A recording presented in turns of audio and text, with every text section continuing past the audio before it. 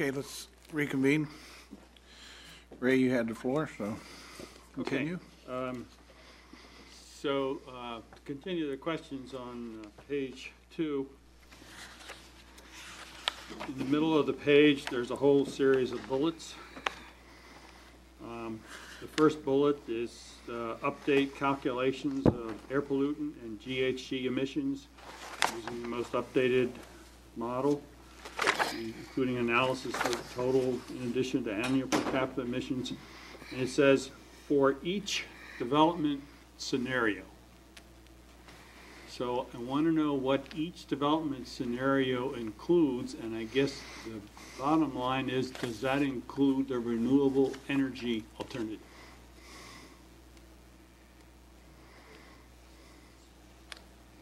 If you want to go through, do you have more questions, or do you want to kind of do these one at a time? What's your pleasure? Whatever you like. I'm going to defer some of these to our consultants to respond to, so maybe we do the list and we can sort them out. Okay. All right. My next question is that I understand that there has been, or in process, an update of the traffic study from what has been already included in the draft EIR, and I don't see any reference to that. So I guess my question is, so where does that stand? The next question, when you look under the responsibilities of the respective companies, Can you give us pages, right? Still on the same page. Okay. Page 2. Okay. See where it says responsibilities down the bottom? And then the first company is Metis. And then the second bullet is prepare responses to comments. But shouldn't we say which comments? Which, it just says, it sounds as if it's the whole thing. And obviously we're splitting it up, or they're splitting it up in some way or other. And the same thing holds on the next page with ESA. Yeah, that's defined in the back, I think. Yeah, but, or it should be referenced where? I mean, if you say response to comments, it should say response to comments that are specifically assigned to such and so, you know what I mean? Yeah, it says that in the back. Oh, Yeah, but it doesn't here. Oh, okay, you're saying put it So there. it should be referenced or cross-referenced. It seemed to me anyway. So I'm trying to get it clear as to who's doing what. I'm back to the same original question, I guess, and I'm having trouble getting it all sorted out by just looking at the language here. That's a water, please, Harry. Of course. Thank you. On the bottom of page 3, it says this is about the mitigation monitoring and reporting plan. The last sentence is, if requested, the MMRP will be bound with the final response to comments document. So I guess my question is, why wouldn't it be just as a regular, ordinary course? Why would it have to be requested, and who has to request it? I mean, why not? On the top of page 5, it says the following city council action on the final EIR. The final EIR will be revised to reflect any revisions incorporated by the city council. And there I was under the understanding, I think from Mr. Zola, that it's conceivable that if we come up with a plan that's quite different than what's studied in the draft EIR, that we may need to do additional studies. And so why don't we say that as an additional thing that may be necessary?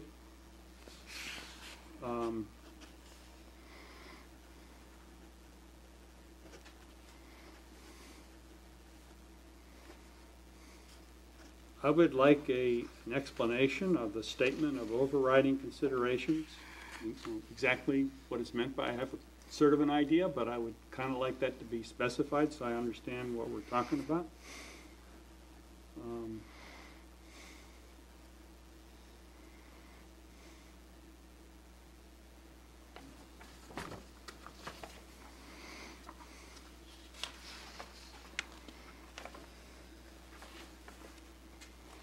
And another thing that would also be helpful to me to be explained, and this is on page 7,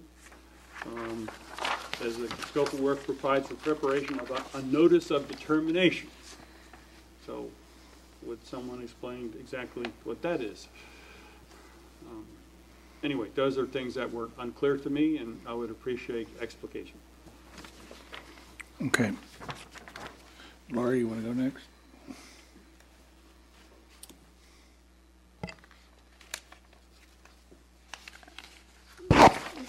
So my question is,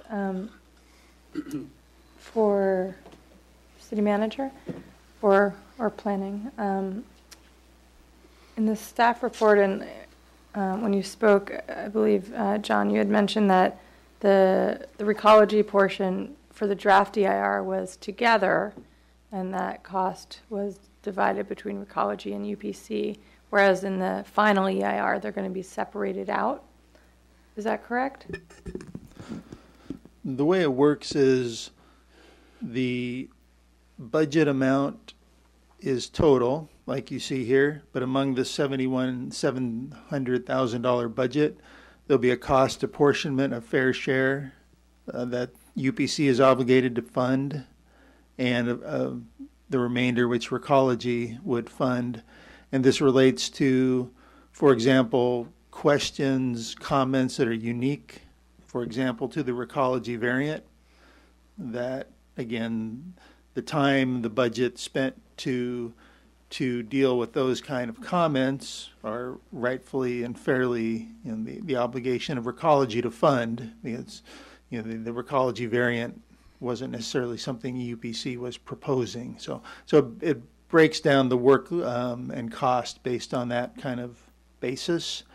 And so they'll divide up that $770,000 budget among the two parties. I wouldn't say it's going to be more in like the I'll let the consultant, probably something on the order of an 80-20 split ballpark, I believe.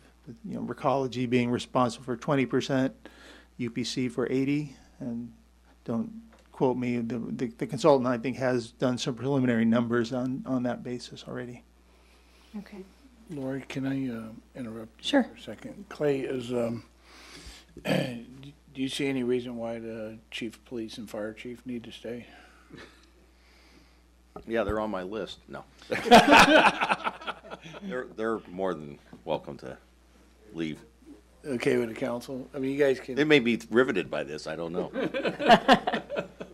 I'm sure they are. But, if you wish to go, feel free. Okay. Sorry, Lori. So will the breakdown between UPC and Recology be different than it was for the final EIR as opposed to the draft EIR? I guess that's between them, but I'm just curious. Yes, it would be Okay. different. Okay. And would that have any impact on our ability to recoup the reimbursement? Would we be reimbursed in the same manner? We have a similar agreement with Recology to pay for consultant services and professional services. Okay, thank you. And now that there are the consultants that left ESA are now at Metis, I had asked by email previously about whether there would be any duplication of tasks and whether their rates are the same or different. Can you explain that, please? I hate to jump ahead of your questions versus Councilman Miller's, but I guess it's up to you. Sorry, I don't want to. Oh, I'm sorry. If we want to consultant would like to respond to. Or maybe we could just group these. This could be one that the consultants at the end of, everyone's going to have probably a turn to respond to various things, and maybe we can put that on the list of what Sure. discussed. Okay. That's kind of what the purpose was. Right. Okay. And those are all the questions I had. Terry? As far as the funding for the reimbursement schedule, I've got the cash balance and investment funding report dated January 31st, 2014. Can you tell me what fund accounts are related to the funding and reimbursement expenses? I can give you a copy. It was in our packet tonight. You're looking on Cash balances and investment. the investment report. Yes.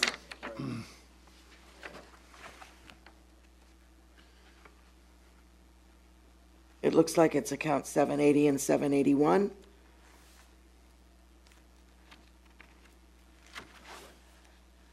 So at this time, both of those are negative funded accounts. We do send out billings on a, I believe, at least quarterly basis, if not more. And as I indicated earlier, that if, and I don't remember exactly off the top of my head what the time frame on it is, but if they haven't paid, I believe it's something like 90 days, then then I believe it's a 4% interest rate that compounds with the unpaid balance. I thought it was 3, but And it may be 3. You may be correct. So it seems odd to me that this company that's been doing the work on the EIR is splitting now, or separating, and now we're going to have a contract with 2 people rather than one as the lead agency and one as a secondary agency who could subcontract if they so desired with the other partner. It just seems that it puts the council or the city in negotiation with whose responsibility things are, instead of having one agency that we're dealing with to prepare everything to our satisfaction. And so it seems that it's adding a administrative burden to the city to try to determine whose responsibility each section is. And then the thought that we need a peer review to be paid separately that isn't addressed here really worries me, and I'd like more of an explanation on that for the toxics and the mediation, and whether that is just because of our legal want to have a secondary opinion on something that's so important, and if not, why the whole document would not have a peer review. okay. Is that it? Derek? That's it for Cliff? now. Yeah, thank you, Mr. Mayor. I want to get back to the draft EIR, John. So I'm assuming that there was a proposed budget for the draft EIR process. I don't think anyone had imagined that the process would last as long as it did. So I'm assuming that we probably went over budget. Did we on that? There were a number of contract modifications that were approved over the 7-year life of that process. In terms of from the original proposal, absolutely, the budget expanded, the scope expanded, the length of time expanded, was all done by contract modification. So all authorized, officially through city process. Okay, and then for the last part of the comment period, there was question in regards to whether UPC was going to cover that, or the city was going to cover it. Have we worked that out yet?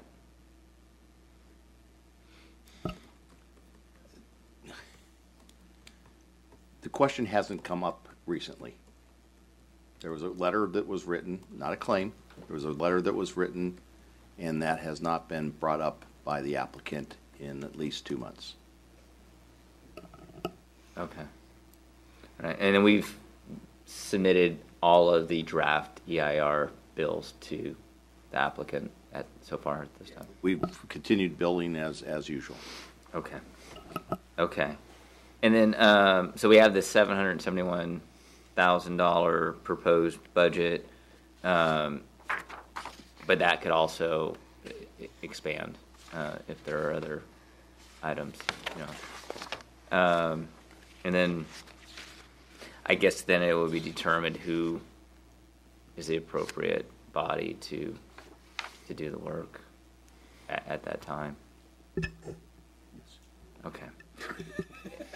And then, yeah, okay, you're asking you guys are He shook his answering head. sorry, you're answering my questions. I know we're supposed to just like add those things to the list of questions.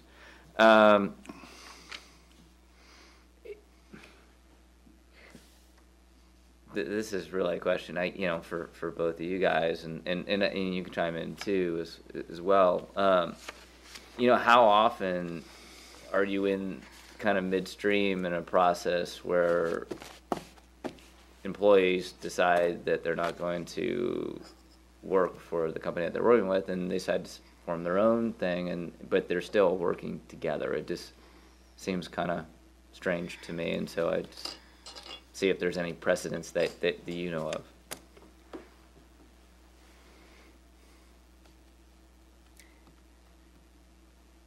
The other question is that, would costs be lower if there wasn't a split? All right, so those are my questions, Mr. Mayor. Okay, I have one slip here before we get into answering questions. I have one from the public, Michelle Salmon.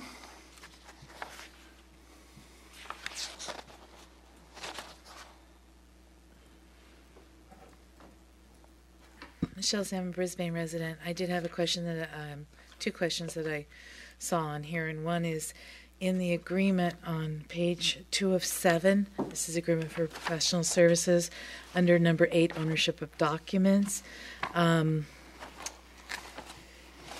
Except working notes and internal documents, those everything else should become property of the city of Brisbane. But I'm questioning what the internal documents are that we would not own, and especially since there apparently was some kind of non-disclosure or et cetera about hazardous waste. So that's a concern to me. But the other part that's really of concern to me, and I did briefly ask during the break, but I'm really concerned about that. And this is on page 2 under the scope of work, and it says responses to comments related to the Brisbane Baylands, et cetera. So it's paragraph 2, and then under the last part of that says the following analysis will be undertaken to substantiate the information presented in those responses.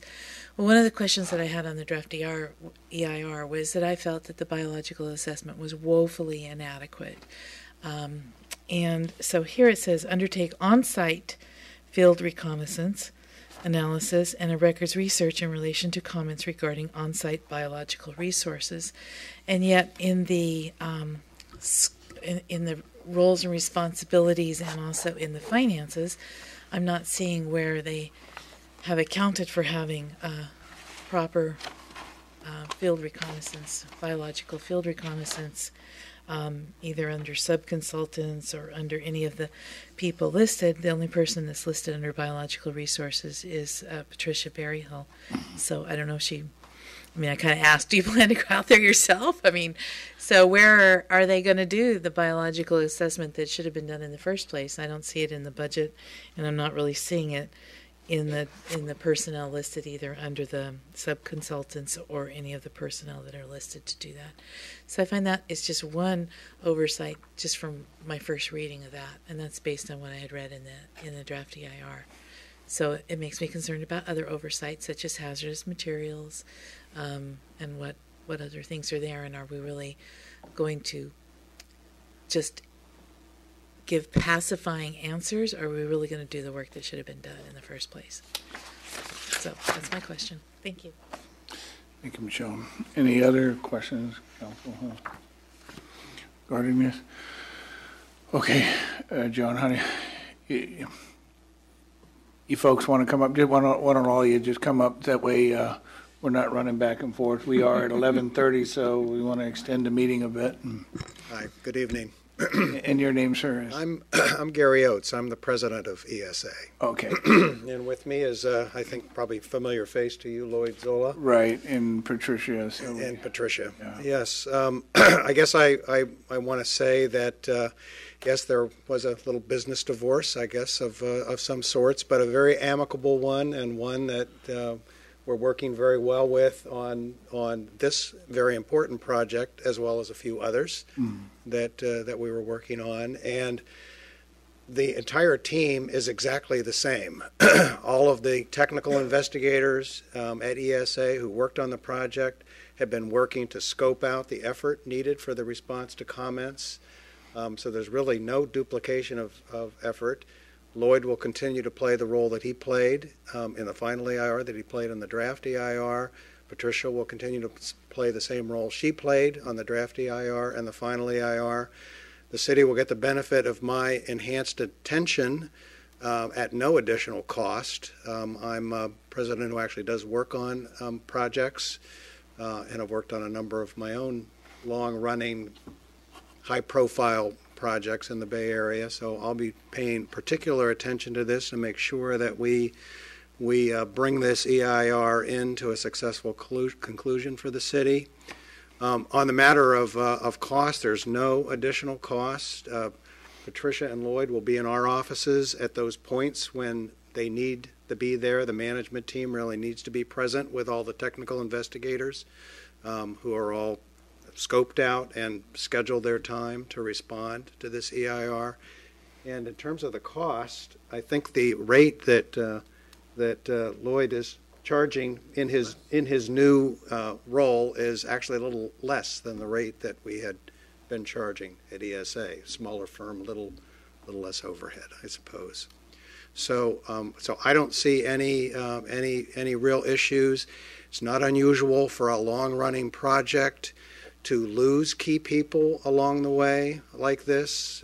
We've had just as a fact of life, and we've had to deal with those changes. This project has been going on for 7-8 years now, a very long-running project, and actually we've had, for the last couple of years, quite a bit of continuity in staff. So I feel like we will be able to address the city's concerns in terms of coordination on this project. Had a number of other questions. I think I'll have to defer to Lloyd specifically for some of those. Mr. Miller, you were asking about development scenarios, which I think which I'll let Lloyd go through those. Let's see. Do you want to just do that? I'll take them. You want to run those? Yeah. All right. Because I will compare lists because I was trying to write them down. Yeah.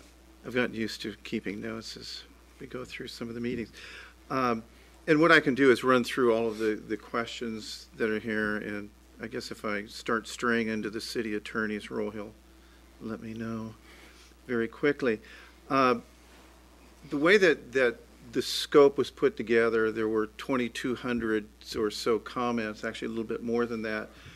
We identified every one, they're all numbered, organized, and then we went through each comment letter, identified who is the right person within, this is while I was still at ESA, who is the right person to answer each one.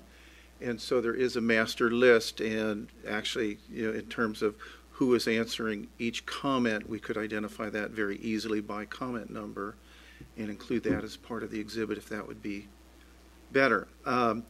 In terms of updating the air and GHG models for each scenario, the idea is first we would run, because right at the end of this process, run a project 8 years, the air quality districts are going to change their models.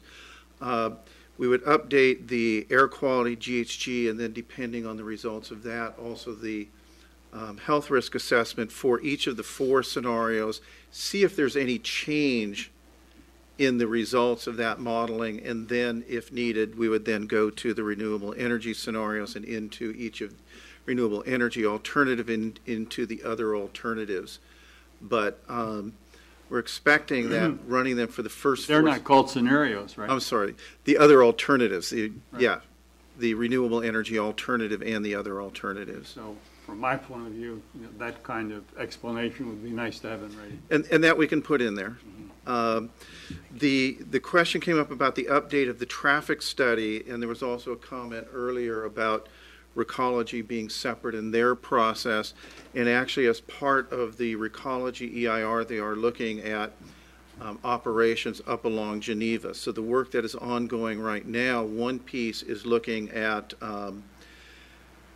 work along Geneva, closely spaced intersections, getting Recology vehicles in and out. So there is some study going on there, as well as there is a contract or an agreement for Farron Pierce, the traffic subconsultant, to look at an enhanced transit scenario. What would be ways of maximizing use of transit? What kinds of design alternatives? What kinds of land use alternatives? And so Farron Pierce is looking at that as part of the response to comments. So there's two pieces going on traffic. In response to the Is that specified anywhere? Yeah, under sub-consultants. Says fair. yeah, we did not specify contracts that are already going on in this contract, but I think as part of, we could identify that there are those two issues going on under separate contract, identify them so that there is a record of that as part of this EIR, this contract.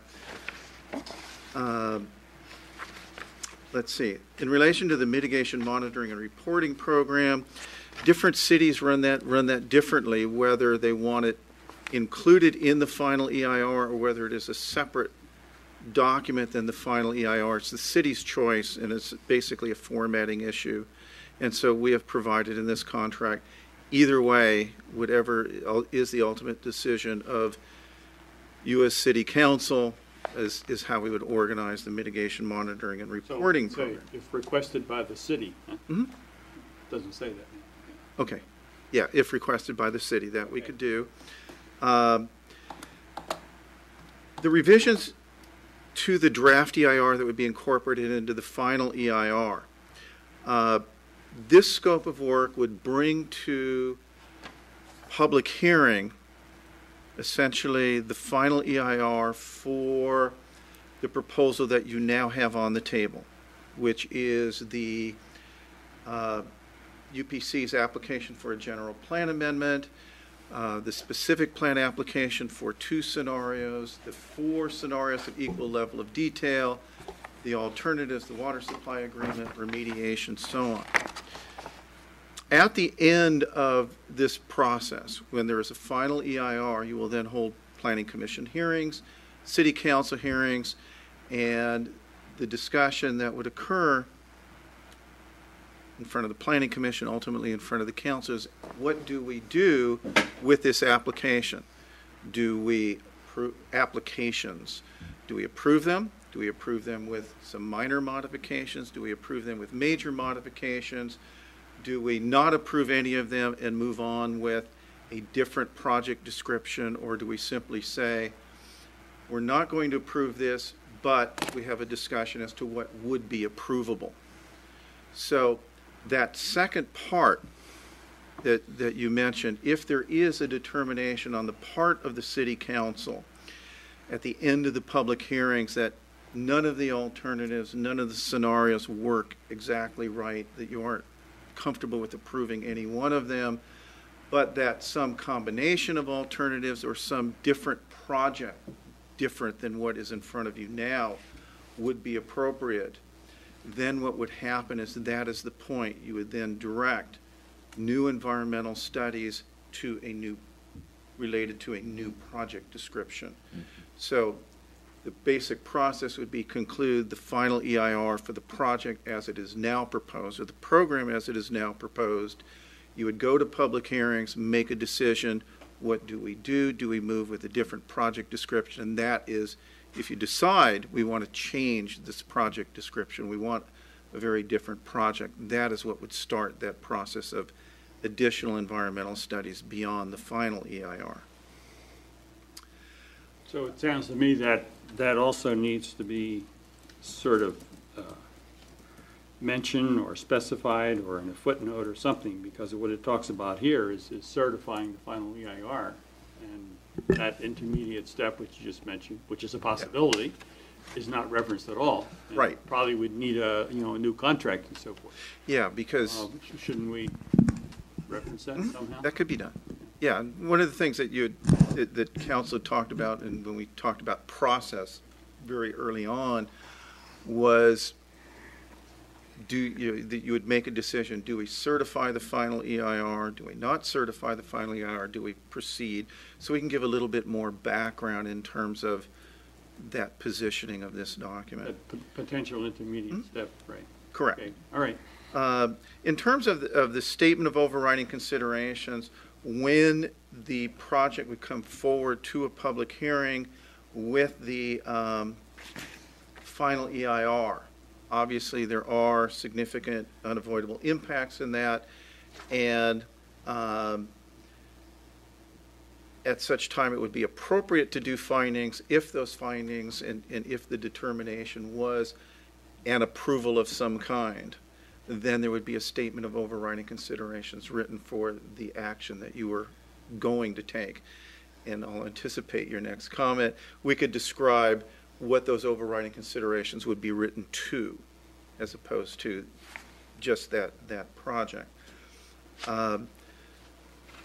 As part of the comments and discussion about the final EIR, UPC had asked for what is the appropriate split between how much of this effort for the final EIR is really dealing with recology and recology issues. And we did actually take a look at that, and we had recommended a split of about 85% to UPC, 15% to recology as the proper, as what we saw as where the effort would lie. Question about duplication of tasks, and actually because my rate, Patricia's rate, will be lower than it was before. Net from my original scope of work, there'll be about a $21,000 actual reduction in costs in the way that this is set up now, as opposed to as it would have been before. Question on, and here is where I will talk slowly, more slowly than I'm used to, in case the city attorney jumps in. As we looked at the issues, and we can describe this a little bit better and work this through with the city attorney's office in relation to toxics and remediation. Some of the comments that we received, or a lot of comments we received, question first the adequacy of the underlying studies used for the draft EIR. Also question the review that the subconsultant for the draft EIR did of those studies. So based on that, the determination and what we all believed was most appropriate, when I say we, myself, ESA, staff, and city attorney, was to have a separate consultant who did not prepare the original studies, who did not use those studies to work on the EIR section, go back through all of the studies, the use of the EIR, and then make a determination as to the adequacy of those studies in response to the comments. And that is what the reference to that peer review was. So that would be part of the responding to comments, but dealing with that very specific, those comments dealing with that say the underlying studies are not adequate and the peer review did not come to the appropriate conclusion. In relation to... So I hope that this gets tricky, I know. David is sitting on the edge of his chair. I'm hoping that we could somehow make some reference to that, so that the public is aware that of this issue anyway. Yeah, I think... I know we have to be careful how we state it, and that's what we have a city attorney for, right? We'll find the appropriate wording. Yeah. And is that just as to the hazardous materials?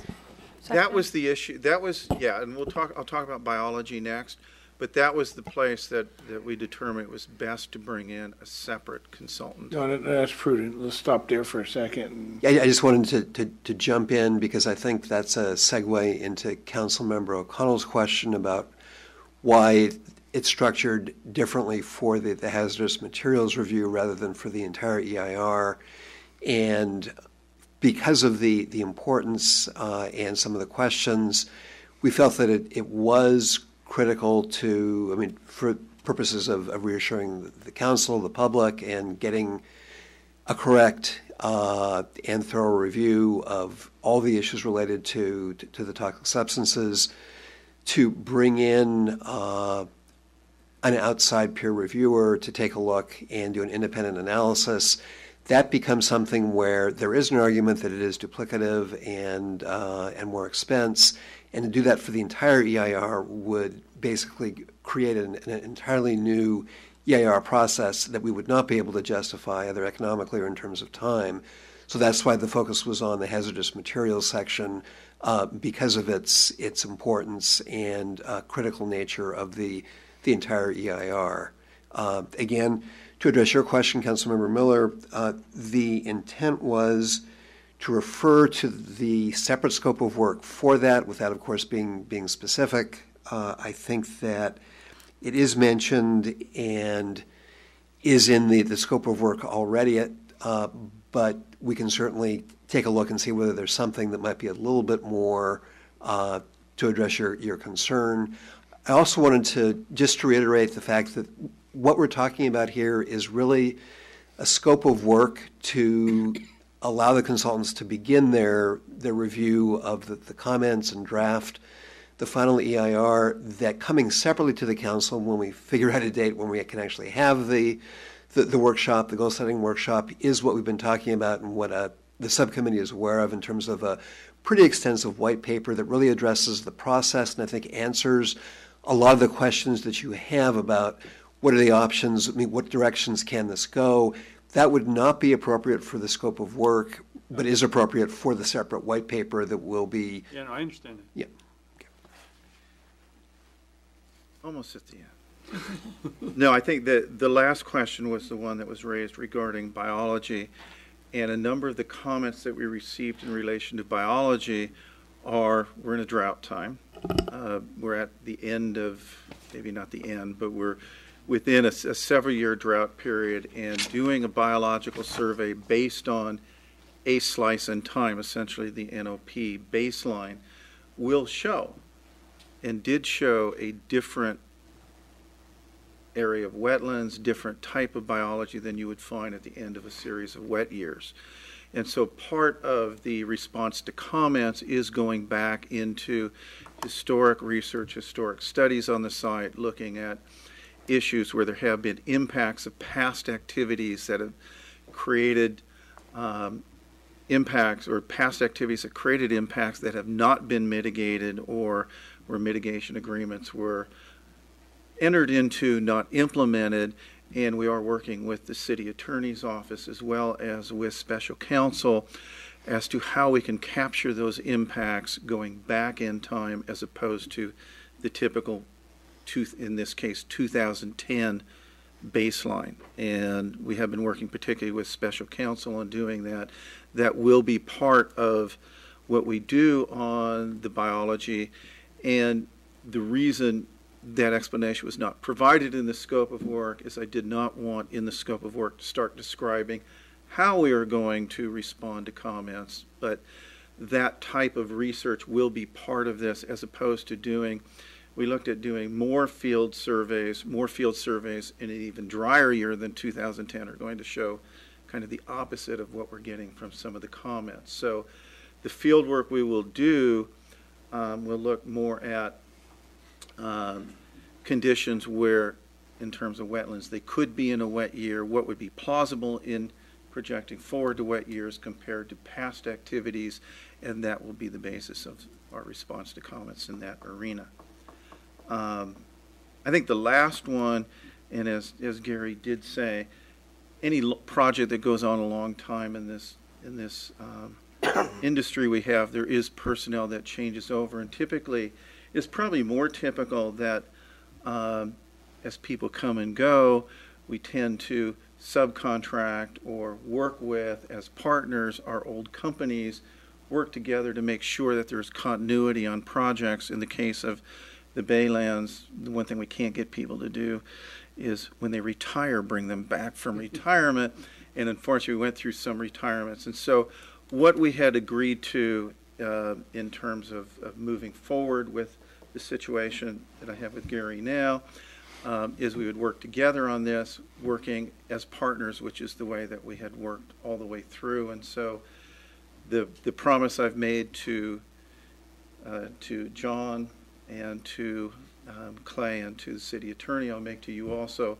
In terms of how we move forward in our team, the only thing you will notice is I have a different email address because my cell phone stays the same, so that won't change either.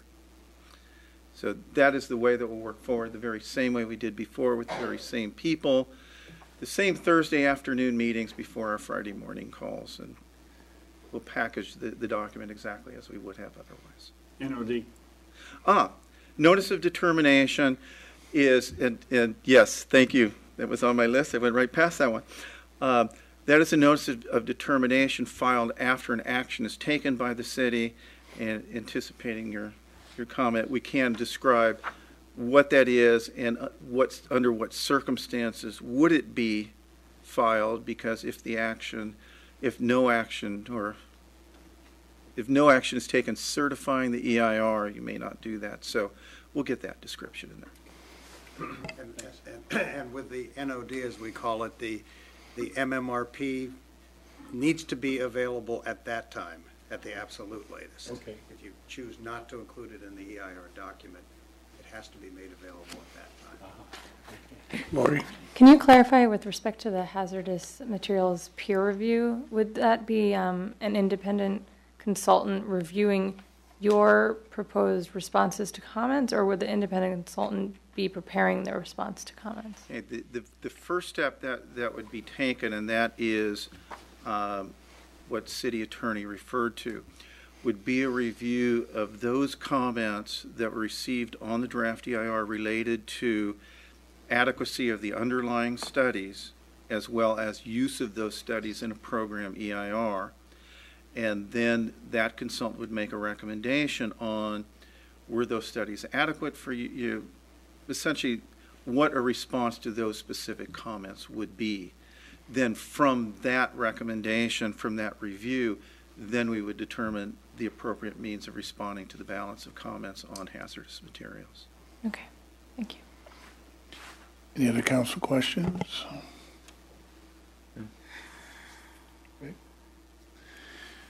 Thank you. Thank you Thanks. very much. Sorry I had to stay so late. Council's pleasure on this. I had a thought. I mean, it does look as if, there's a willingness to prepare some additional language to help us know exactly what it means. But on the other hand, we want to move it ahead as expeditiously as we can. So I'm wondering if we could use the subcommittee process, the Bayland subcommittee, to, be a part of that process. So at least, but the council would have to agree to that, of course. But I'm first asking, is that okay with the staff? And then of course the council's going to have to decide whether they want to do that or whether they want to make everything come back to the council. That's kind of up to you all. Well, I think it'd be good to have a subcommittee recommendation come to the council, like we do mostly everything else, that you guys vet it out and then bring a recommendation to the council, and then at that point. But what's before us is, would we authorize the city manager to execute the agreement Well, I would up say. to a certain amount and then go back and look at the wording and everything like that? I think we could move forward with that. give our intent to do so, but I think the motion needs to indicate that the language is going to be modified. So I don't know how we do that. We can certainly express our intent, but dependent upon the agreement for the language running through the subcommittee and maybe even coming back to the council. I don't know whether we want to do that or not, but something to that effect. It's on. There's a couple of options that I've seen used in this situation. I mean, one would be if the council believes that its direction is clear, then what it would do would be approve the agreement as presented, subject to the modifications to the language as directed by council. and the approval of the city manager, city attorney, and other appropriate staff as to those language changes, and then it would not require coming back to either the subcommittee or the council. The other options would be to either have it come back to the council directly with those language changes for final approval, or go through the subcommittee before. Those are three options that are available to the council. What's the timing of My 2 cents worth. I do think the idea of having staff work with the subcommittee would be a really good idea, given the breadth of changes you've suggested tonight. The other issue is that we are motivated to try to move this process along. So if the council felt comfortable directing or approving this subject to that review with the subcommittee, based on the comments you made tonight, I think that would be the most expeditious way of moving this forward. And I think probably the most efficient way of moving it forward also. Okay. I'm okay with that. Cliff, Okay, when you, Cliff. Yeah, sure. Terry? Can I ask one question? ESA and Metis Environmental Group, what kind of corporate or partnership designation do they have after their corporate name? I have to ask them.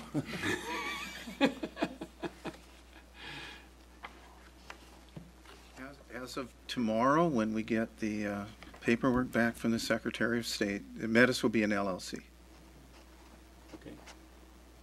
And it will carry all the same insurance as ESA is required by the city. Yeah, we continue to be a California corporation for 45 years now, running an S Corp.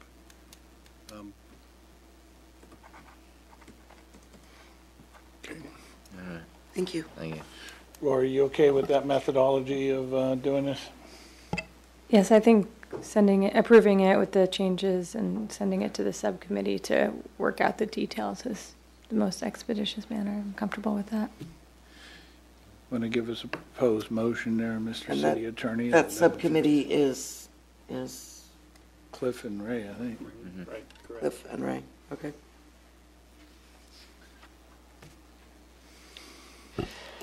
The suggested motion would be to approve the contract for Metis and ESA and the attached scope of work, subject to language revisions consistent with the council's comments and recommendations, and approval by city staff and subcommittee prior to execution of the agreement. That's your motion, Ray? Oh, that sounded great. Okay.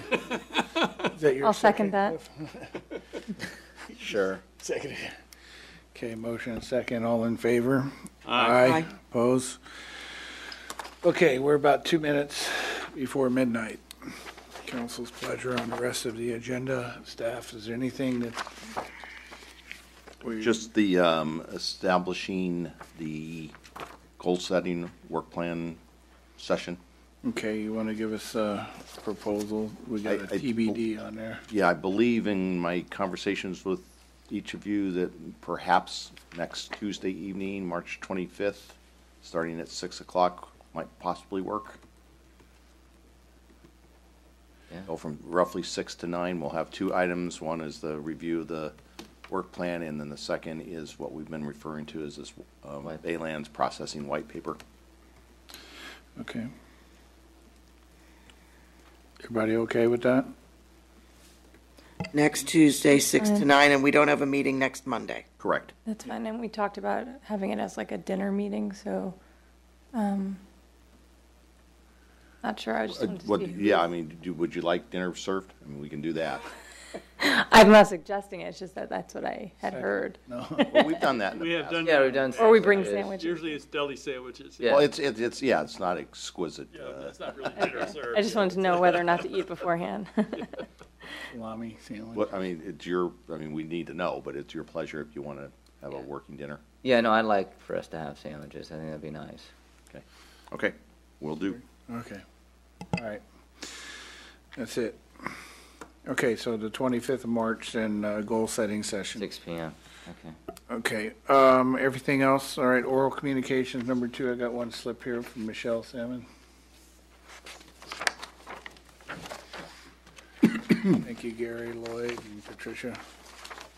Sorry to keep you even later, but in view of tonight's conversation regarding the ordinances and building ordinances in the Brisbane Acres and the approval of the project, you've sort of left the door wide open right now. And that's of grave concern to me, because you've not only opened the door, but you've said that, you know, you can't uphold the ordinances that we have right now and that they don't meet the general plan. So I'm asking the City Council to enact an emergency moratorium on accepting any further permits on approvals in the Brisbane Acres until we can put the zoning ordinances in alignment with the general plan and have ordinances that we can uphold. And asking for a moratorium is a serious issue, but maybe it'll light some fire under some people to get this done. And I think it needs to be done before we've destroyed everything. And this was a really clear case of having to approve something that I don't think that we really wanted to, but that's what the law stated because it was ambiguous. And I think we need to close that door right now before we have any other emotional, disappointed families, any other laws that we can't enforce, intent that we can't act on. What Ray said really resonated, and I think I really ask the council to put on an emergency moratorium on accepting any more permits for approvals for any construction in the Brisbane Acres until we have our ducks in a row. And I ask this in all seriousness, and it is a serious issue. And I don't know how you go about that. I don't know how you can accomplish this, but you know, the Planning Commission has canceled many meetings this year because there was no public, permit process. They can maybe work on some of the ordinances and tightening them up and bringing them to the council. I know the Baylands is a big focus, but we can't forget what we're doing here, because that's what really, a major portion of who we are. So I really seriously ask you to put this on your agenda for the next meeting and to act on it. Thank you. Michelle. Okay, at this point, we're going to adjourn. Oh, go ahead.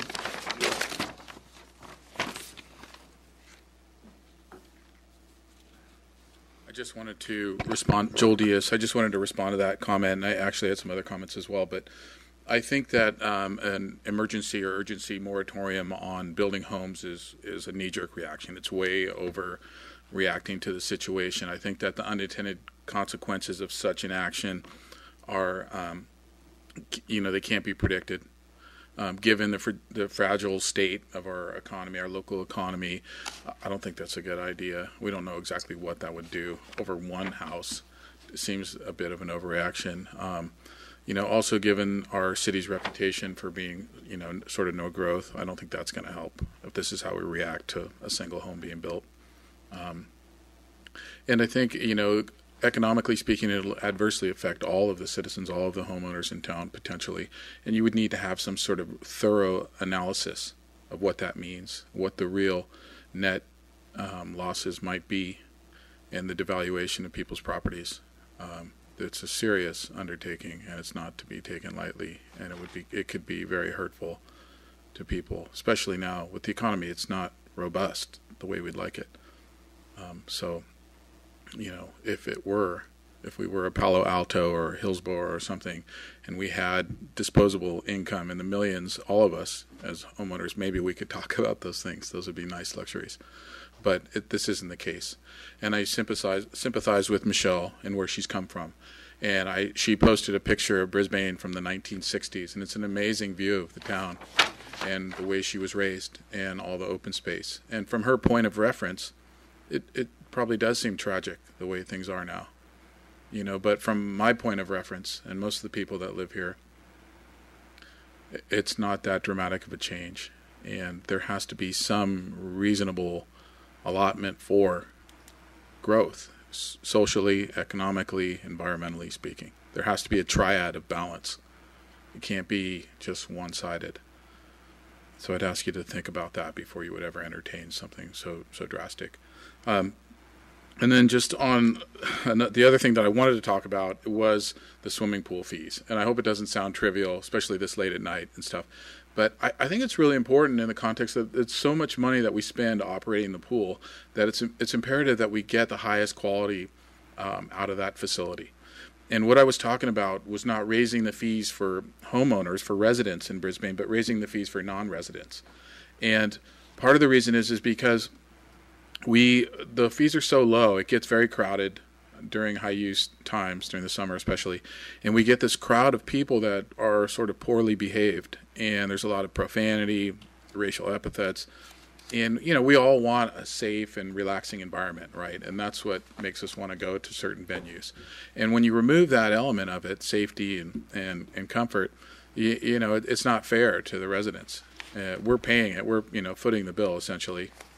And the unintended consequence of keeping those rates so low is that we actually preclude the chance of having people that are well behaved or better behaved paying a few dollars more to come to that venue, to be there for that privilege of having a safer, more relaxing environment. So they're not going to want to come if there's a bunch of people there misbehaving and crowding the place up and making it very uncomfortable to enjoy. So that's sort of an unintended consequence of keeping those rates so low. And I'm disappointed to see that the Parks and Rec Commission didn't change that weekend rate for the non-residents. That stayed the same. And I think that was the whole point. I spoke to them at one point, was that they should really look at changing that, raising the rates for those folks so that we could encourage a different segment of people to come and patronize our pool. Like Stu was saying, that maybe we should consider what type of people we want using Mission Blue. Do we want it to be a higher quality type facility? And I think that's the same thing with the pool. And I would hope that if you compare it to other pools and what they're charging, that you compare it to a high quality pool. It's like a PGA golf course. They're going to charge a significant amount of money to play on that course. You're not going to charge your standard municipal rates, for example.